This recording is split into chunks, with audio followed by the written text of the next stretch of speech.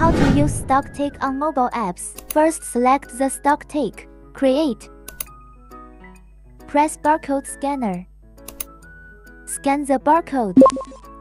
An apps will automatically detect your item.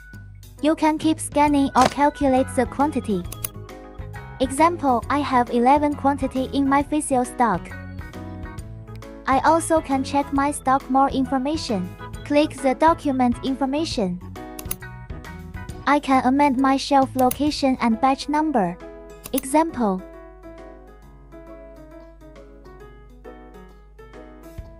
After completed key-in, remember to press the save icon. Save it. Now all the stock tick document is pending status. After finish, you are able to upload to AutoCount. Here we received the posting status are completed posted. Thank you for watching the video.